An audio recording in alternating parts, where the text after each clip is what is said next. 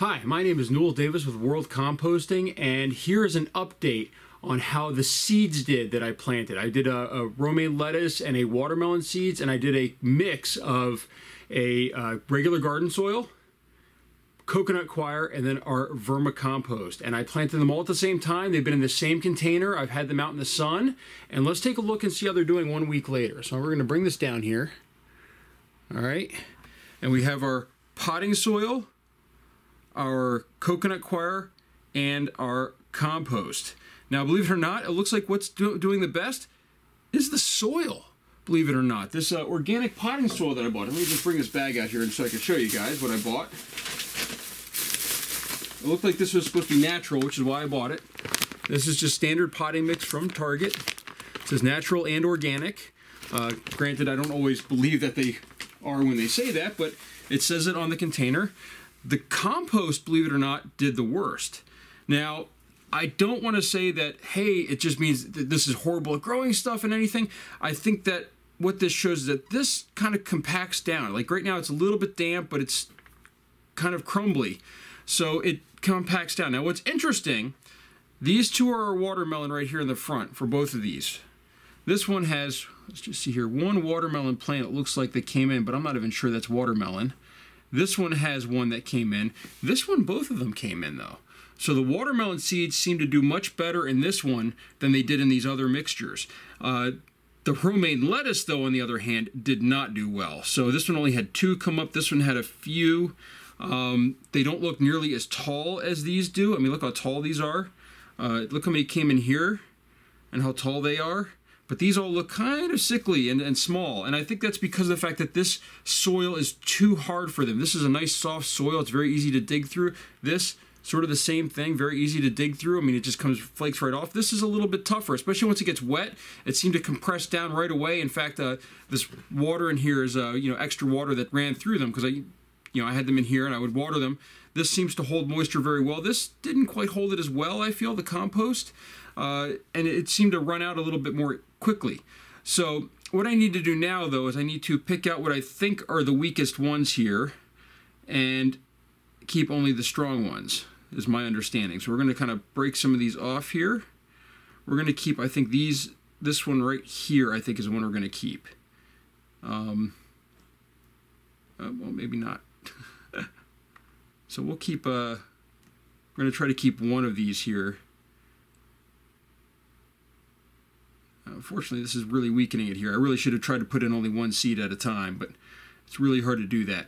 Let's try to do this here on this one too. So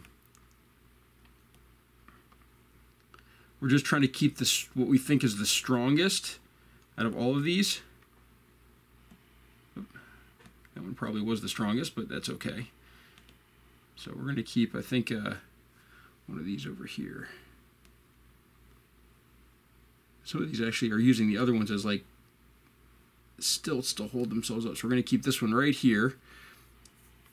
This one is very easy. We only have 2 here. I think the other one's a little bigger. This one right here, I think is the, oh, that one's bigger.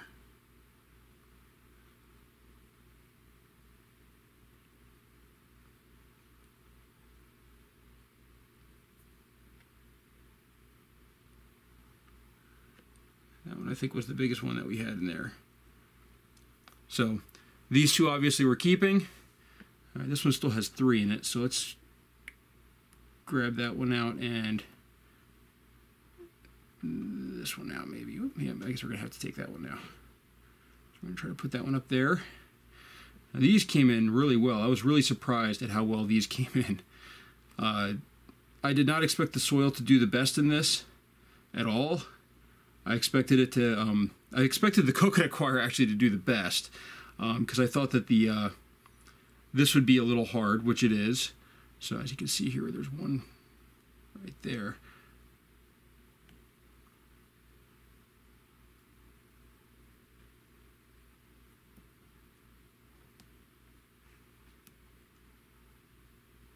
This one's really hard to figure out which one's the best here when all of them seem to have grown right next to each other. I really should have spread these seeds out a little bit more, or made sure I didn't put in so many. So I'm just pulling a few of them out here.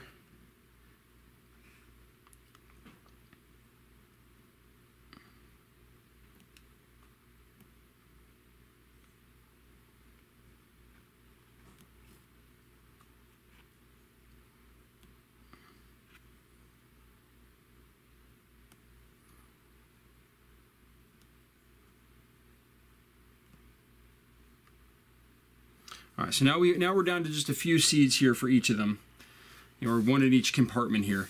So we're going to continue this experiment and see how it does. And I think eventually what will have to happen is they will need to be replanted into larger pots once they grow a real root system. This seed never came up, and really I don't know if this one is a seed that just kind of fell to the side or not. This does not look like this. I don't know. We'll have to see. So these are supposed to be watermelon in the front, and these are the romaine in the back here, and it looks like only one of the seeds came up here and one of them came up here, but both of these did come up. So we'll have to see and kind of keep an eye on. I'll have another update coming up, but so far if you're starting seeds, it looks like one of the best things to use is the coconut coir, and possibly I've heard a lot of people mix actually the coconut coir and the compost or the castings together to make a kind of a fertilizer. Now I have not fertilized these at all. I've only added water for the last week. And I probably will need to start fertilizing. It looks like there's still two in here, actually. All right, we'll pull this one out. So I will need to start probably fertilizing these. I will probably use actually casted water from the castings that I have, and I will use that to fertilize them. I might also build up a little bit of water in here so there's just constant moisture in the bottom. So that way they have the roots that they can kind of constantly be getting moisture. Because it looks like, I mean, like this is still damp. This is still damp, actually. This is actually pretty dry. It's kind of muddy a little bit, but it's drier, I feel, than the others are. Obviously, when this is what it looks like when it's dry, the peat here, or the not the peat, the coconut coir. So it looks very flaky like that when it's dry. So that's my update for this. It is working. They're staying in the light, by the way, the same thing. I kind of have it tilted at an angle like this by the window, so that way they get light very consistently. And I've also been rotating them, as you could tell, because I think when I started, I think the castings were on this side. But I've been rotating them around as well, so that way it's not like, well, this side might get more light than this one or something like that. So every day I rotate them, and every day I've been watering. So we'll continue this, and we'll check back in another week and see how these are doing, okay? So there's 4 growing in here, 3 in here, and 3 in here, and we'll see if that continues. Thank you.